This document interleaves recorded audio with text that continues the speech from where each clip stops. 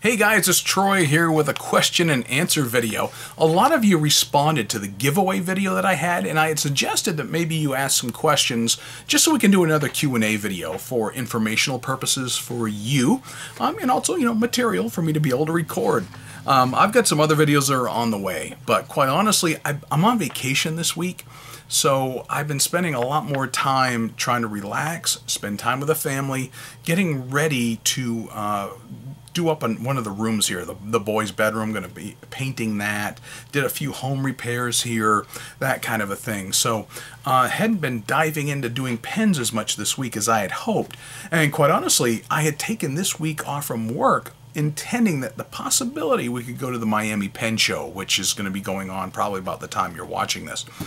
And didn't really work out that way. So here we are. Let's do some Q&A. I'm going to do it a little bit differently this time, though. I'm going to go ahead and just run through the questions and give answers, and instead of stopping to show you the pens and that kind of thing as I go, I will go ahead and I will add in clips a little later on. That'll make it a little easier on you and probably me, because I just want to get this initial part done, and I can work on the rest as details later, as in post-production kind of thing. So let's get right to it.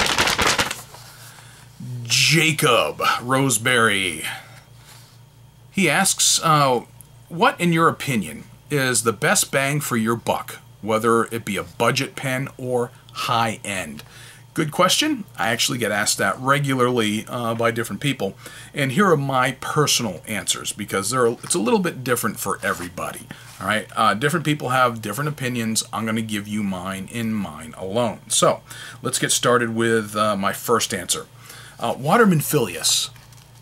I may be biased on that, but quite honestly, even though it was my first real fountain pen and the first one I ever wrote with, the quality for the money is unbeatable, and I used it for 20 years. I bought it for $40 in 1990s, in the 90s somewhere, and it did fabulously well. I still use them today, and I've got a bunch of them, and for the money, I have a hard time finding a better pen than that. The Faber-Castell Hexo is another one. Faber-Castell, they've got the Loom and a few others, the Basic, but quite honestly, I think the Hexo was actually a pretty doggone good pen for the money when it came out. The ST DuPont Classique that I managed to pick up fairly decently on price, fantastic writer. And for the quality, for the price, excellent. I've yet to use an ST DuPont that I didn't like, and I've got several in my collection. Maybe a vintage Esterbrook, if you can find it, with a broad nib. Those, to me, have been some really excellent pens for the money. If you're going to get into vintage, and I'll probably hit this question again later, because there are some questions concerning this, but a vintage Esterbrook is probably one of your best values that you can find when you're looking at vintage pens, because it's so versatile with all the different nibs that you can use with the renew points, and the cost is just good cost. So the per dollar spent is a good value. Maria asks, have you ever broken a pen while cleaning it? While cleaning it? No, I have not. I have broken pens trying to fix them and restore them. Oh yeah, I've ruined a good many pens while trying to work on them, trying to improve them, trying to restore them. Broken a bunch, but never in cleaning. One thing I did do in cleaning is I did lose a 1.1 stub nib down my drain.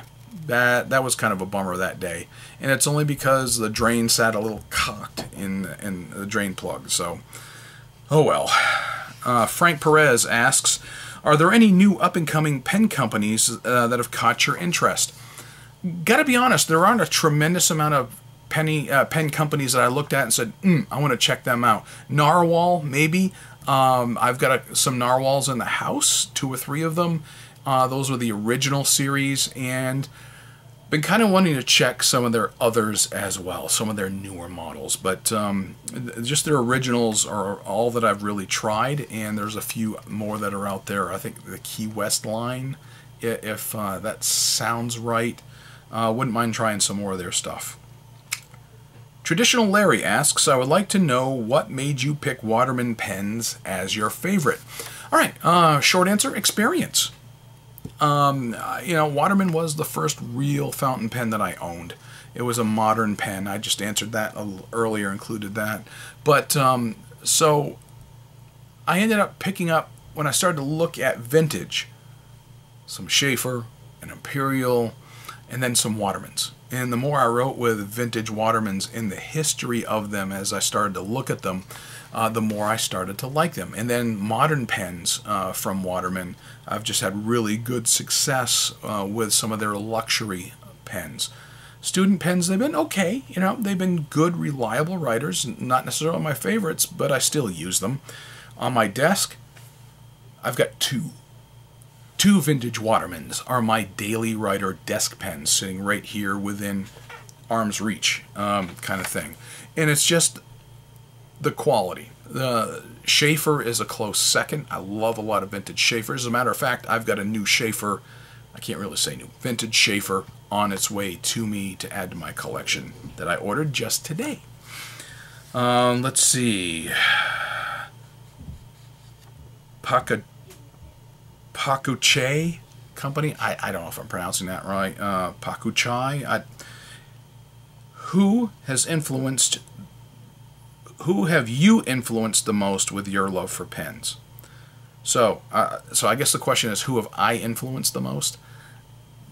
I have no idea. I know people who have reached out to me and said that they have been enjoying the material that I've put out, that they've taken a lot of suggestions that I've had that's put them on a path. I ask constantly for advice from different people, so I would assume that I've had an influence on them. My son, definitely, Matthew. Matter of fact, Matthew has done a video with Larry and myself in a Zoom call here just the other day, and I'll try to remember to put a link down below where Matthew just got a brand new fountain pen for his birthday from Larry at Larry's Fountain Pens. So I'll try to put that link up for you, and you can see that. Now, as far as who has influenced me the most, if that's kind of your question, let's see. I have a friend of mine who used to be my best friend who passed away about 7 years ago. He was the first one to ever let me touch and use a fountain pen, and he had a Waterman Phileas. And that's why I bought a Waterman Phileas, because he had one and I wanted one for myself. So that kind of got me into the idea of using them. But beyond that, basically I got some dealers, who actually reach out to me. Joe, man, you want some pens? Like I'm standing in an alley kind of thing. So yeah, they influence me too, because I'm always buying stuff I shouldn't be buying. Z Rosalex, I would like to ask you, what is your best vintage and modern pen that you currently have, and what is your criteria for choosing them as the best? Okay, for vintage, I've got a couple of them. I've got a vintage Waterman 67, which sits on my desk and is a desk pen. Fantastic pen, great writing pen, use it all the time. Reliable, I ink it up all the time because I make good use of it. And a Waterman 58 is another good, big, chunky pen that writes extremely well. Both of them have stiff nibs, by the way, manifold nibs, and they write very well.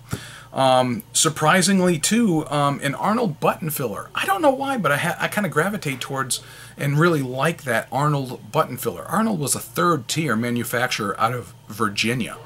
They were definitely not an upper-tier manufacturer, but they kind of went after or modeled after like Parker Duofolds. And this particular button filler, it actually writes better than my Duofold. And I thought that was a fantastic value. Really like that, and I pull that out every once in a great while. For modern pens, the Waterman Edson is one of my all-time favorites. The first time I saw one, I fell in love with the style, the design of the nib is just fantastic. Really, really enjoy that. And also a Conway Stewart Churchill. That is another one that when I purchased it, I've been ogling them at pen shows and online, and I just found a really good deal on one, so I went ahead and got it. It just wrote very, very well. The thing is, for me, they fit well in my hand. I kind of like oversized pens to begin with. So I like them that they're a good girth. I like that they are smooth. I don't like fine or scratchy nibs. Not a fine nib guy at all. So if they've got a medium to a broad nib and they write buttery smooth, I'm not hard to please. When I was asked by a custom pen maker what I wanted in a nib, I said I like boring nibs. I like a good buttery smooth medium nib, period. It doesn't have to be springy, it doesn't have to be flex, it doesn't have to be anything special, no special grind. I just want a good boring medium buttery smooth nib. And a pen is no good to me if the nib sucks. So if it's got a good writing smooth nib, and all the ones I just mentioned, fantastic writing pens. One that surprised me, this one sits on my desk as of right now, and it is a 1974 Pilot Mu, MYU 701, and this is another one of those buttery smooth pens where the nib is actually part of the section.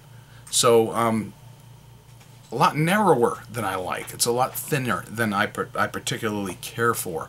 However, it writes very, very well. So for me, I place that up higher, even though it's not my style of pen. The design of it was fantastic, so I said I want one of those. It just happens to be on my desk because I've been using it ever since I got it, kind of thing. So my criteria: quality and the writing experience. Whether they're steel nibs, gold nibs, whatever, it's the writing experience and reliability for me.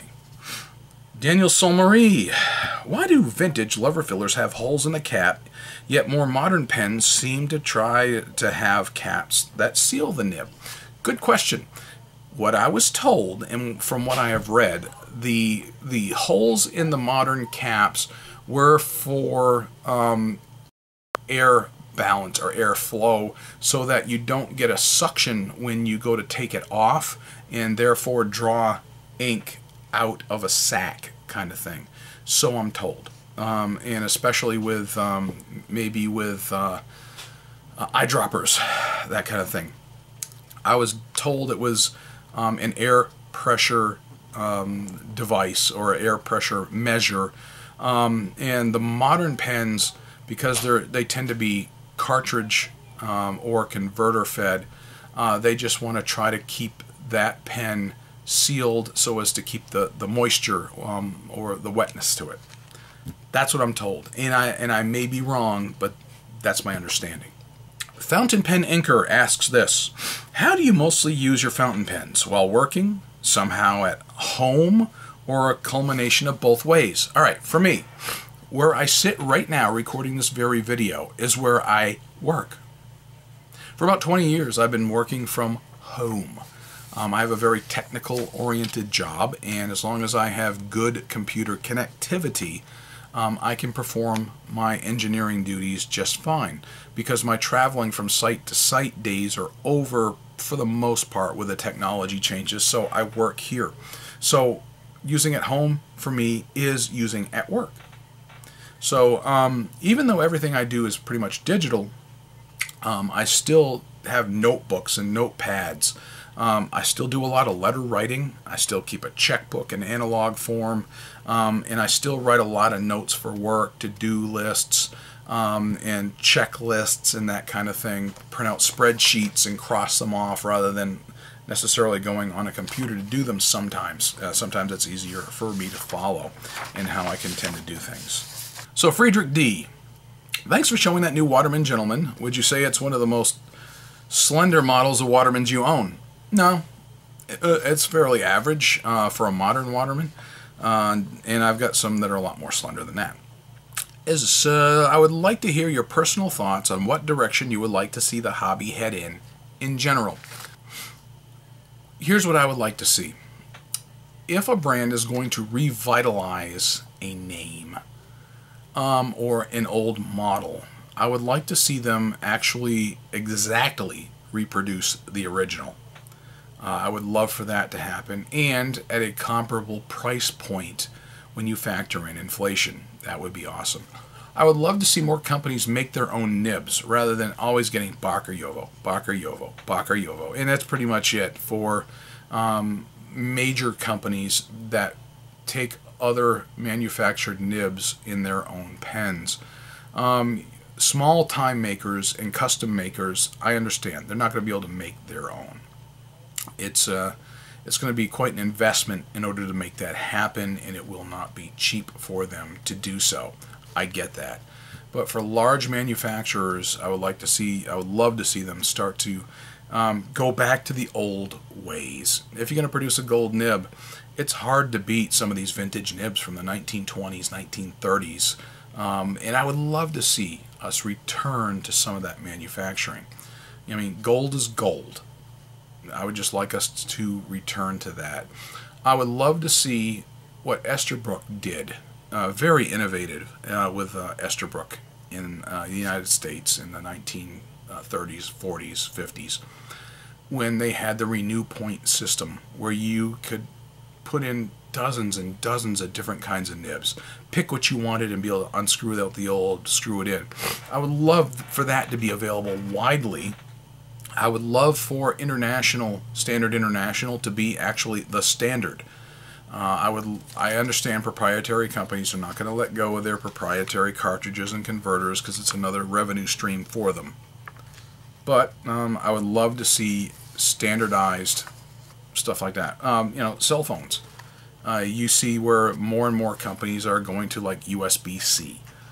Or they were using micro USB, that kind of thing, and it eventually got to where they were more standardized in what they were taking.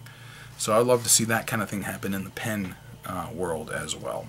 Nicole writes and says, I'm from the Philippines, currently just getting into the fountain pen hobby. Very good. What are the vintage pocket pens you have collected, and can you compare them with the modern ones that are sold today? I will actually do an edit here and inset a video that I'm going to record on that very topic now. Roll that beautiful bean footage. Alright, so I was asked about pocket pens, and in particular vintage ones. So I've laid some out here in front of you to show you the different sizes and the variety of pocket pens, and then compared to some more of the modern pocket pens that are over here. And what you're going to find is most of these were third-party or third-tier manufacturers.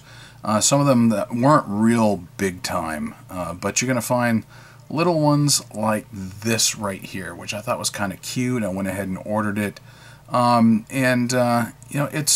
it's tiny, it's cute, it's adorable.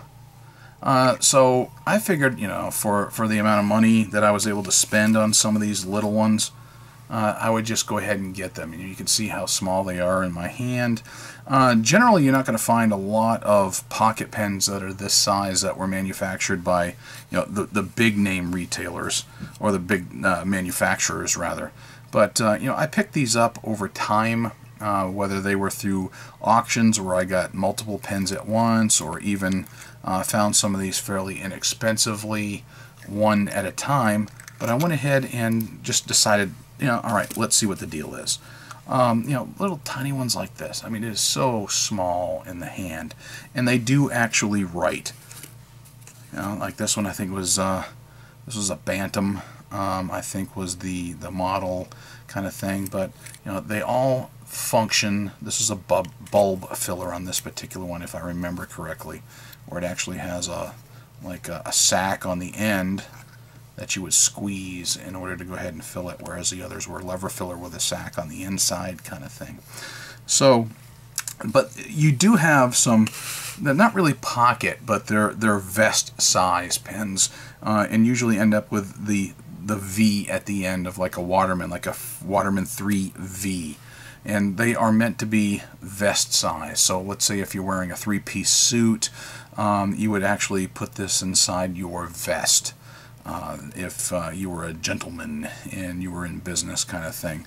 You can actually have some smaller pens, but still get the Waterman quality, and you wanted to have a pen available for you like that. Alright, so let's compare some of these to more modern pens.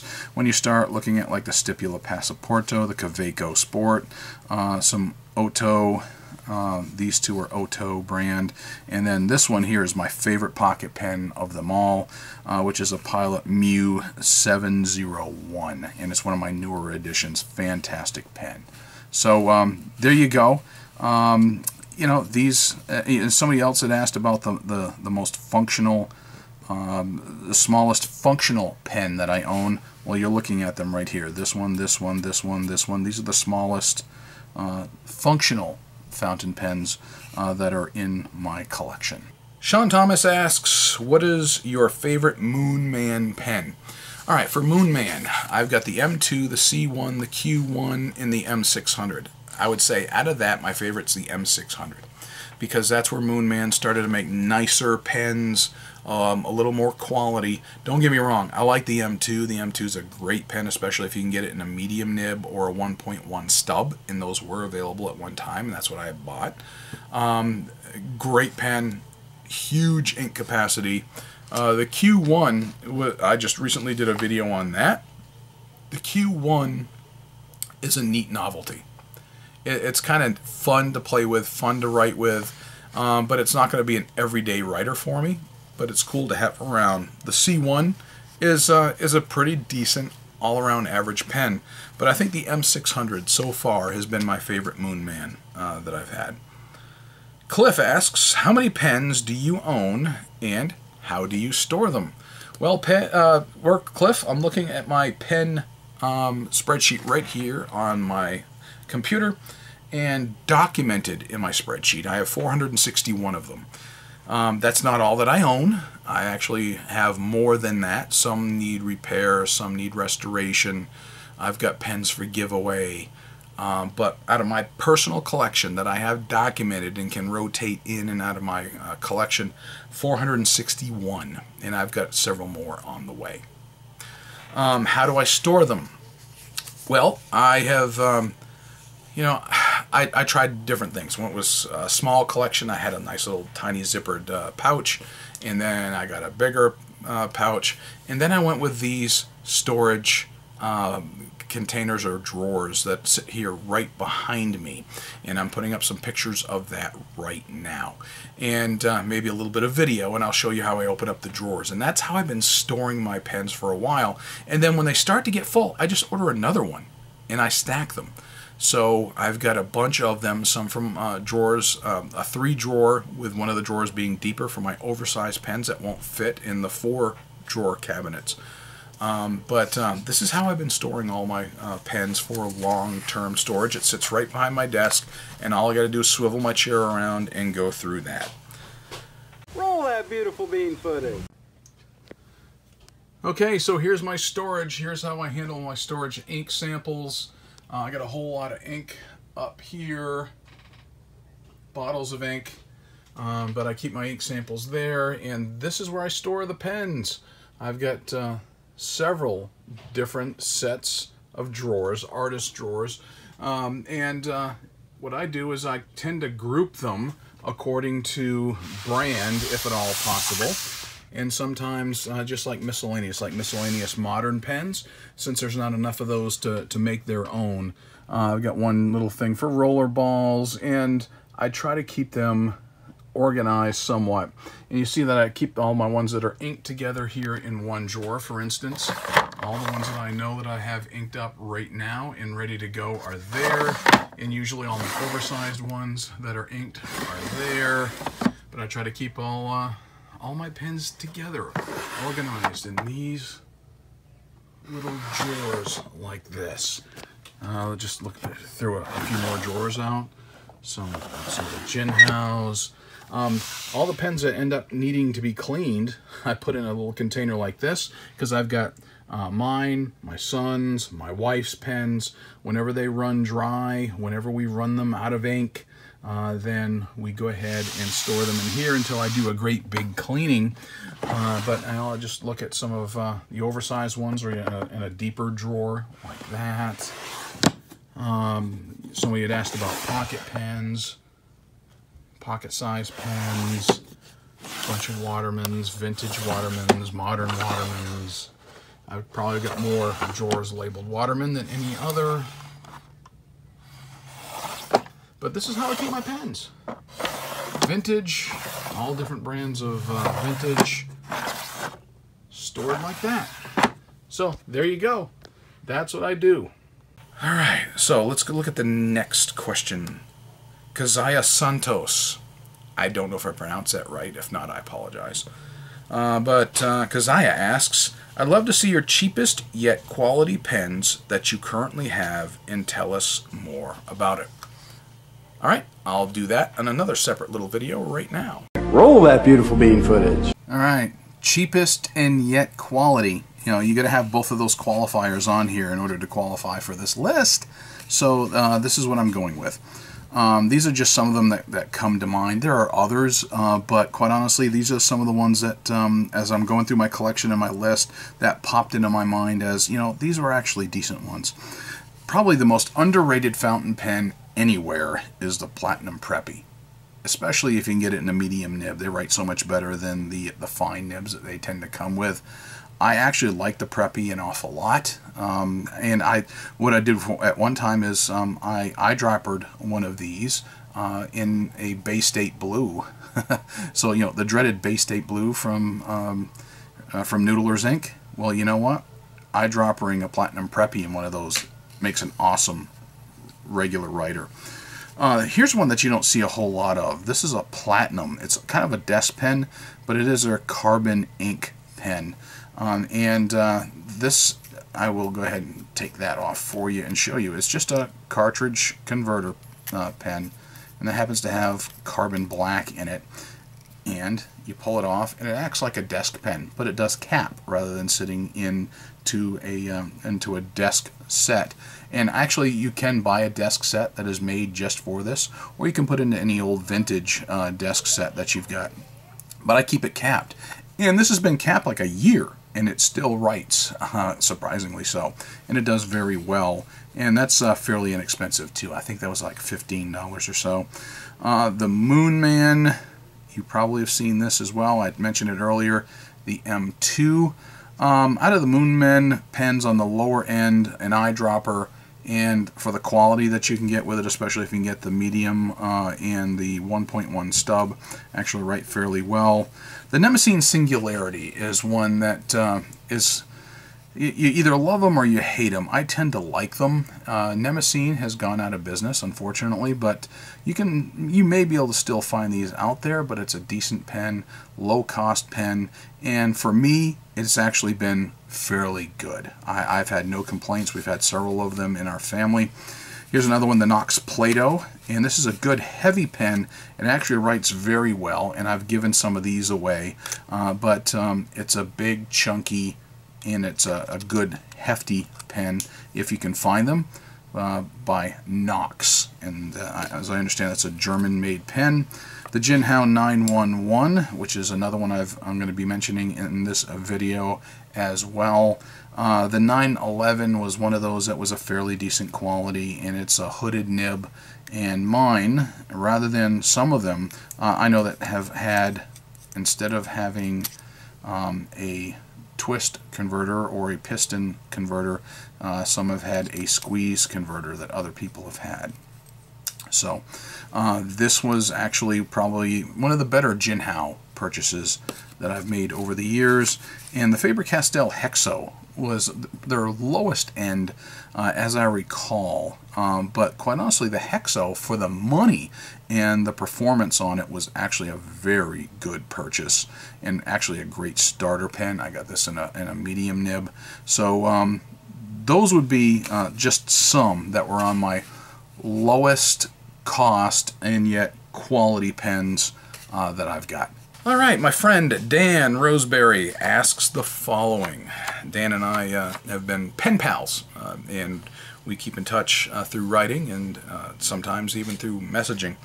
So Dan asks, I was wondering how you would coach us on what kind of pen is safe for pocket carry.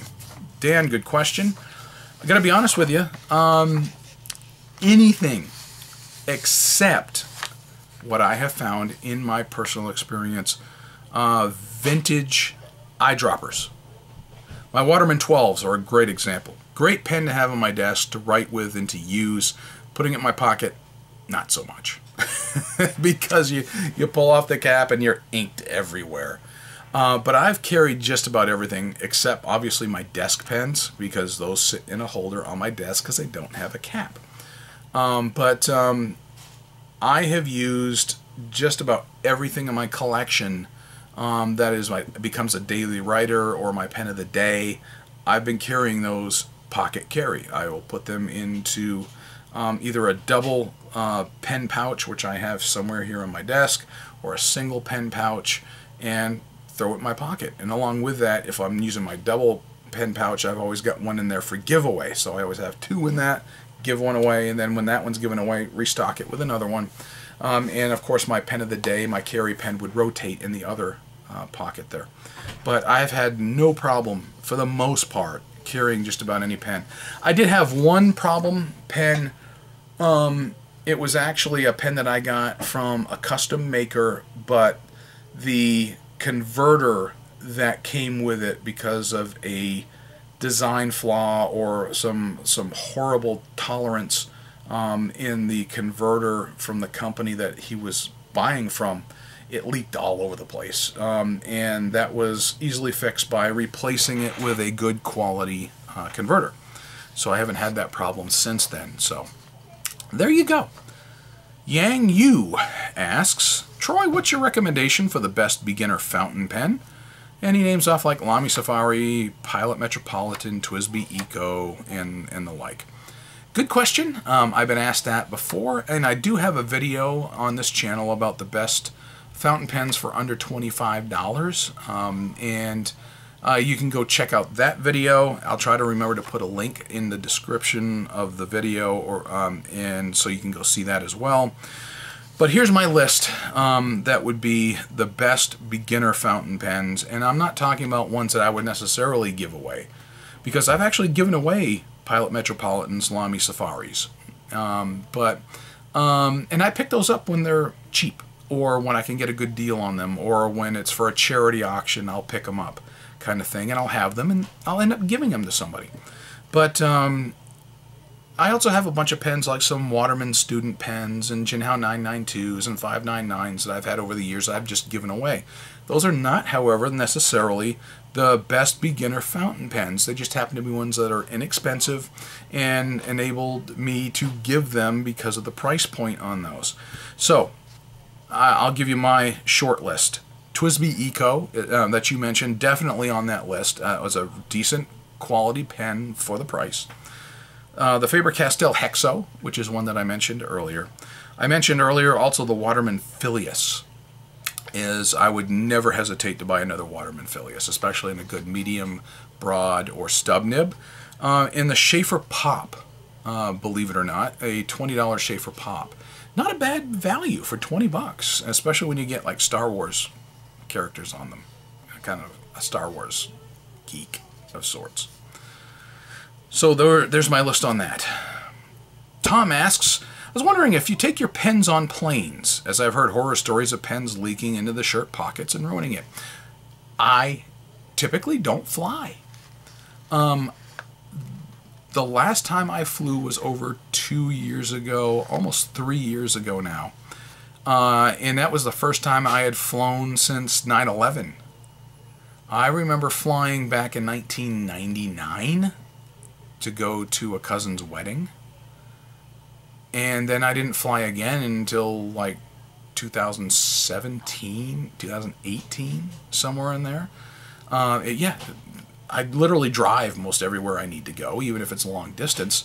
It's just personal preference, and the fact that I typically don't go places I can't get to by car, and like the flexibility of not getting a rental car. And obviously when I'm traveling with my family, I've got the whole family, and I don't feel like paying for, 5 plane tickets somewhere and getting a rental car. So I personally, when I flew, I took my pens in a pouch, a pen case, and was not worried about them. I think mostly vintage pens have been a problem, especially like I mentioned before about pocket carry, maybe with some old eyedroppers, that kind of thing. But and to be honest with you, I wouldn't have a pen in my pocket, especially my shirt pocket, if I was flying.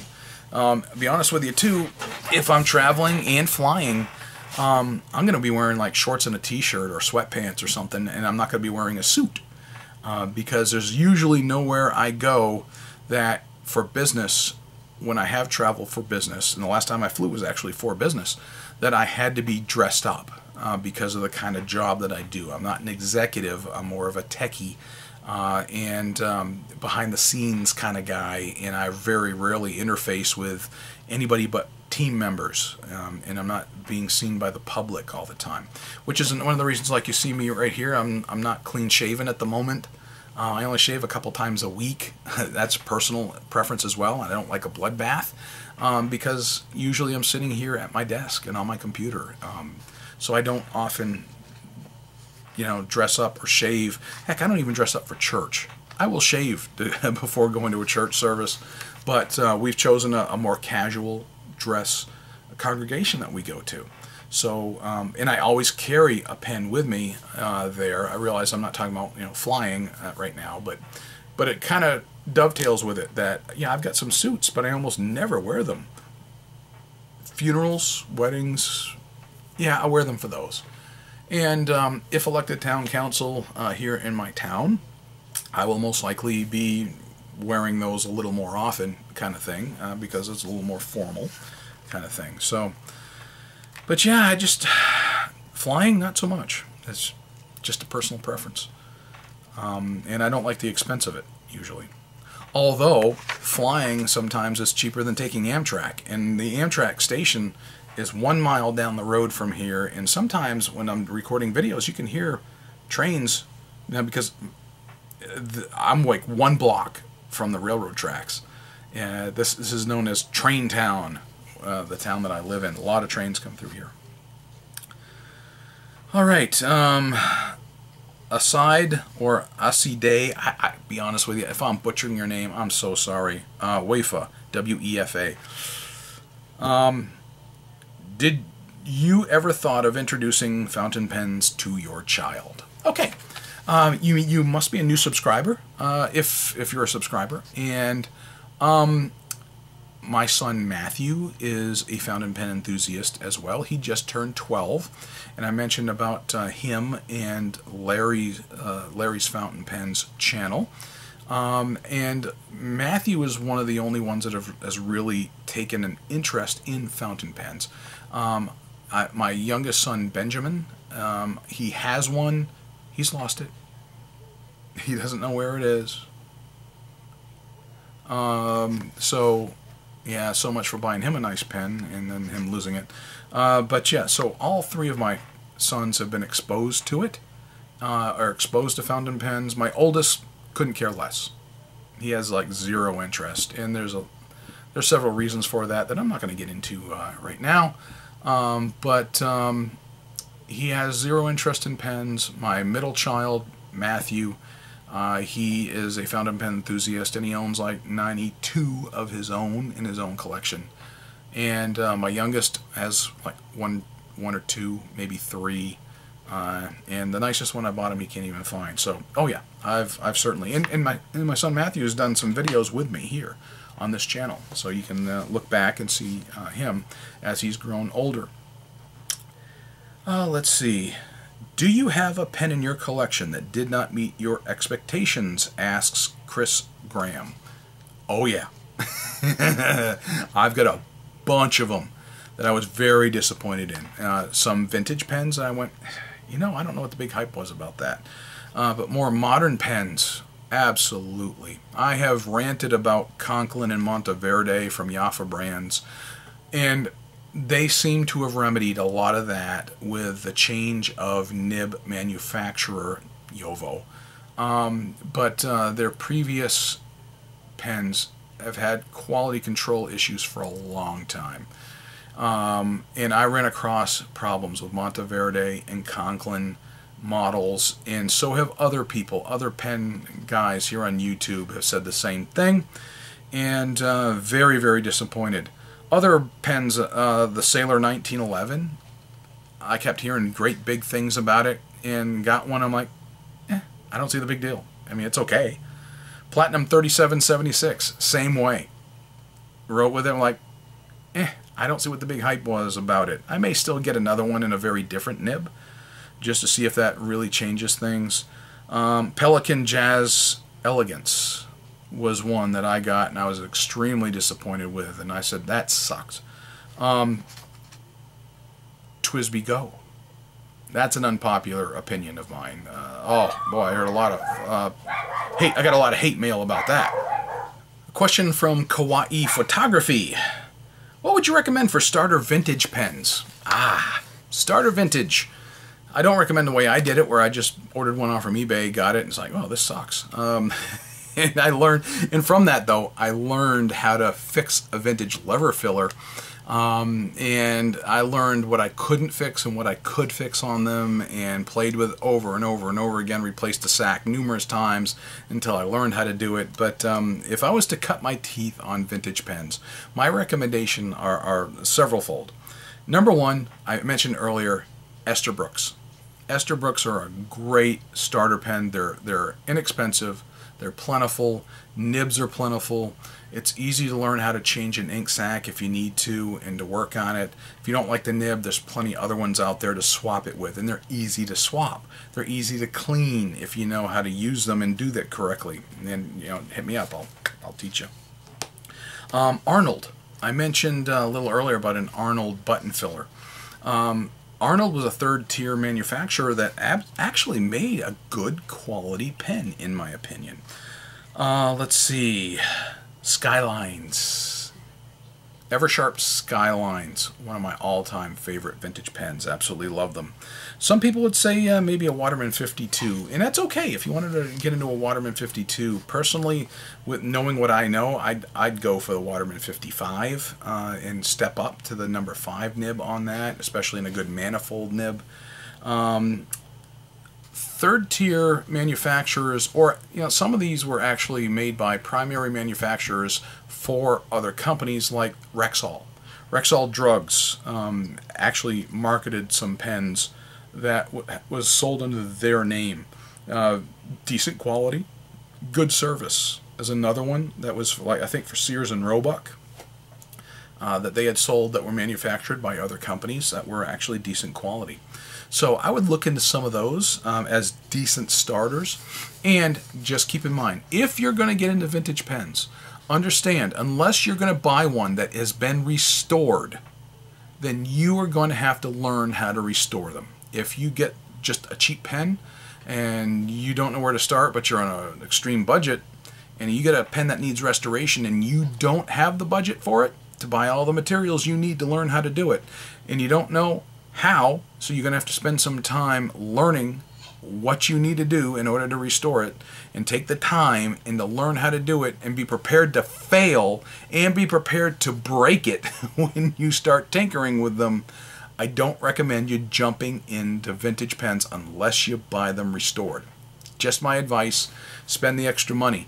However, if you're looking at the low-end stuff that you can get, and you are buying for the purpose of learning how to fix them out of curiosity and just for personal knowledge, jump in, but be prepared that you will have to fix some stuff if you want to use them and you buy them unrestored. So that's my advice on that. Cosmic Vibration asks, what do you consider to be the holy grail of all pens that you have? All right, I've got some that are hard to come by nowadays.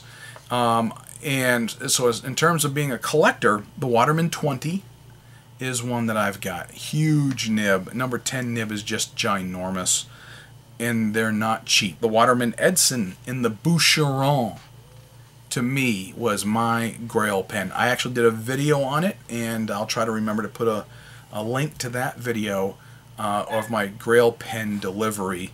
Also, close to that, I got a Waterman 58, which is not necessarily a grail pen, but I got a really good selection of pens that came to me all within a close amount of time. But for me, the Waterman Edson Boucheron was, for me, in terms of the collectability and the level of pen, and it was one that I had shot for and I got. Now, here's what I'll tell you. It doesn't have as good a nib as my Sapphire Edson. I think my Sapphire, much less expensive Edson, writes better than the Boucheron. But the Boucheron, to me, being a limited edition, being absolutely beautiful, and at the price point and collectability, that is probably one that's right at the top of my list, and that's just my personal. I've got some nice expensive pens sitting here too, but those are probably, in my opinion, some of my favorites and that I had wanted. Frank Lee asks, what is the best and cheapest fountain pen you have encountered, and what did it cost? You know, Frank, I was looking over my list, and you know, my spreadsheet that I mentioned a little earlier, and I was going down that list, and I've actually got some good pens. Collecting pens doesn't have to be expensive. I mean, I've got a couple that I paid 99 cents for that were okay. I'll be honest with you, I've got like an Ahau. I paid 99 cents for it, and the one I got for my son and my mother-in-law and my wife wrote better than the one that I had personally. The one I had personally needed some work. So, a little disappointed in that, although it wrote great on some others. Probably, though, if you're looking at the cheapest fountain pen I've encountered that was probably the best in terms of the price, Jinhao 911 for $2. It was like $2 or less, and that was actually a really good deal, I think, for $2, and it wrote well, the Jinhao 911, surprisingly. And it's not one that I would necessarily recommend to everybody, because I've got much better pens than that. But in terms of lowest cost, best performing for that cost, probably the Jinhao 911. All right, so let's look at the next question that comes along. Let's see, Joe Shafir. Joe, if I got your name wrong, I'm sorry, but I know we've actually had contact here. Have you ever written with a vintage Waterman Pink? Okay, I'm assuming you mean like a Waterman 7 vintage with a pink nib. I'm assuming that's your question. Have I ever written with the pink nib? No, I have not. I've used several Waterman 7s and 7 nibs, but not necessarily the pink nib. So I haven't had that opportunity. Sorry, bud. But Waterman had in the number 7 had a bunch of different nibs that were laid out and by color. Waterman had a color scheme, and I'll try to put up a graphic of that here. All right, let's go ahead and make this the last one for this particular video. I mean, I've got more questions that I could keep going on from that were previously submitted, but let's go ahead and make this one the last one just to wrap it up. As a newer fountain pen enthusiast and collector, I would love to know, what were your first pen purchases have been? What would have my first pen purchase have been? I kind of covered that a little bit, but I got to be honest with you, I don't think I would have changed anything in terms of me having, you know, the very first fountain pen I ever got was a no-name green cartridge pen. I still have it here in my collection. It ran out of ink, and I couldn't find cartridges in any of the major stores, so I just chucked it into a shoebox full of pens, and 20-some years later, I pulled it out, cleaned it up, and was able to write with it. So I still have that.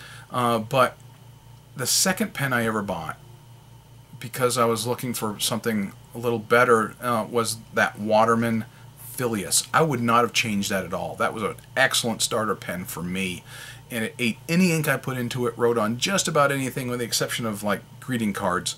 And you know, when I was dating my wife, she dug out not too long ago a card that I had given her while we were dating, and we were talking about the pen hobby and how I'd gotten into that after we were married.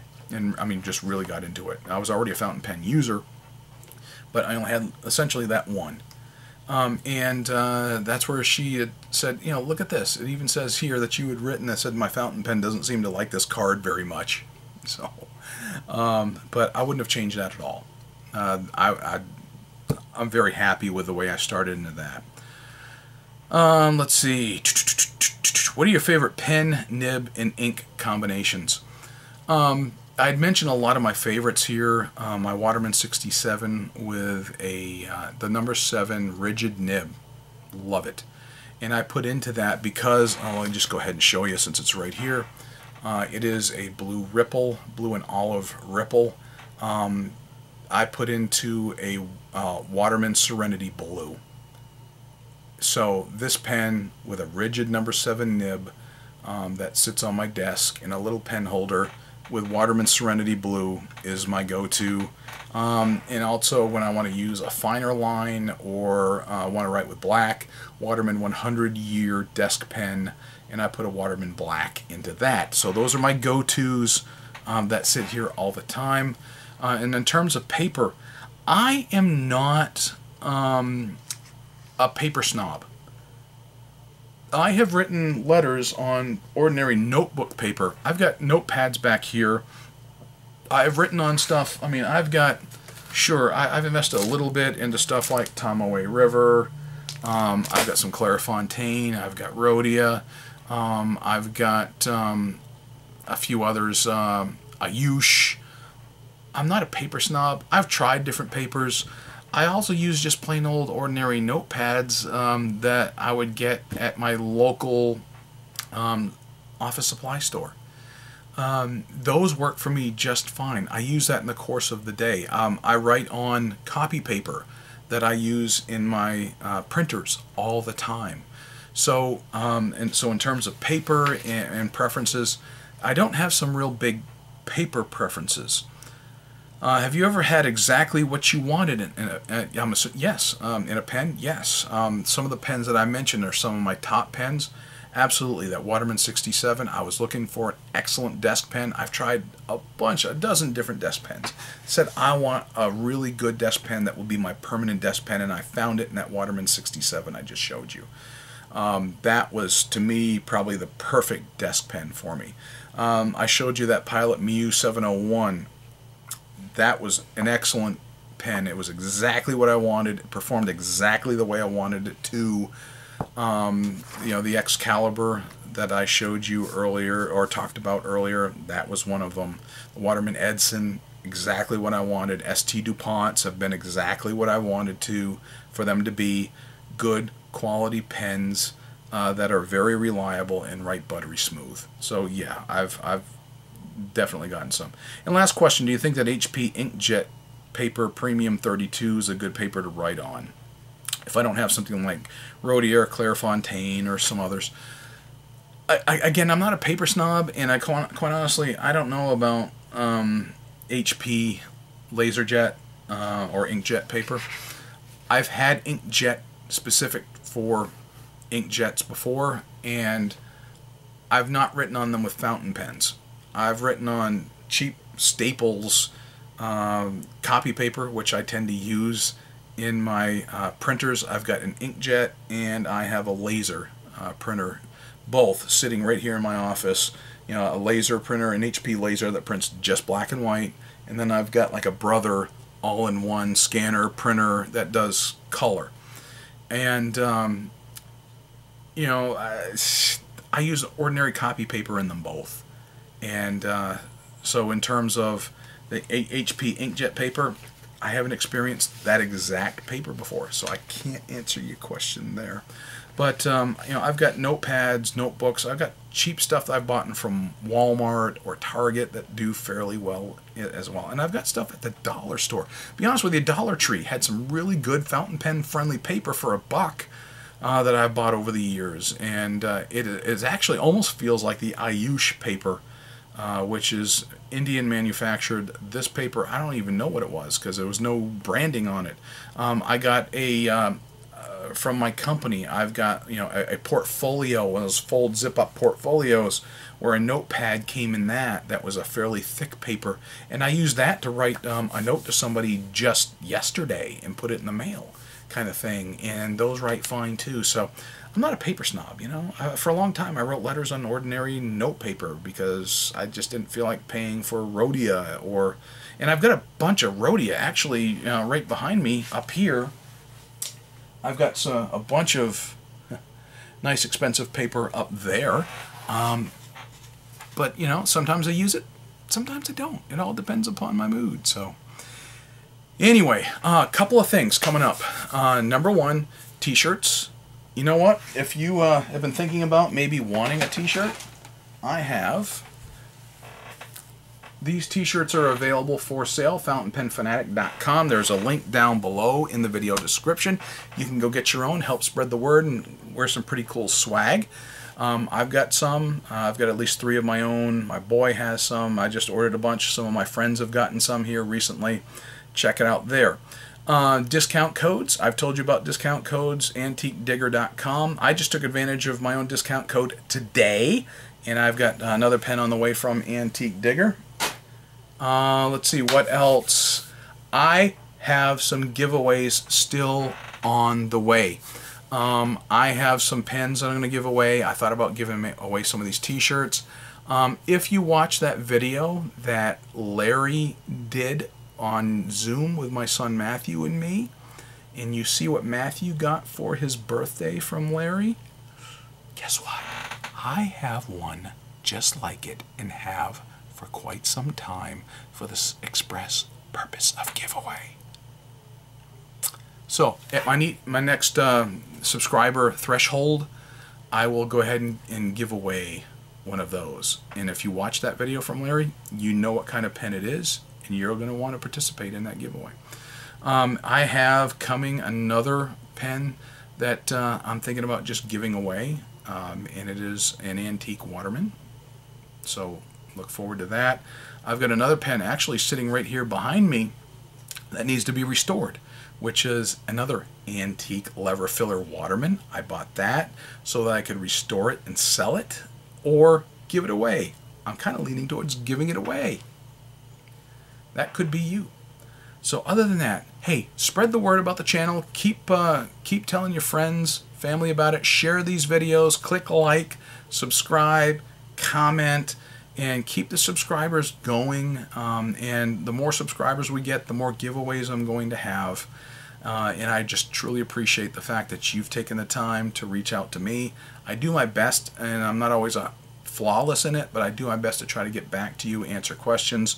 That's one of the reasons we do a Q&A, and oftentimes social media people hit me up all the time outside of YouTube, believe it or not.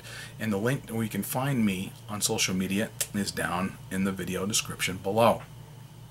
Other than that, thanks for watching, guys. I really appreciate it. I've got some fantastic viewers, and I've been really interested in finding that so many of you are from out of the country.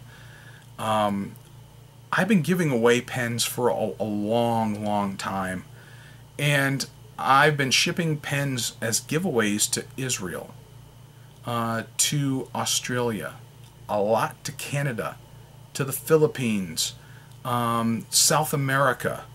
So it baffles me how people from all over the world will watch a schmo like me sit here and ramble on in front of a camcorder in his messy office. So thanks for watching, guys. Appreciate it, and we'll see you later on the next video. I've got some more planned, and they're coming.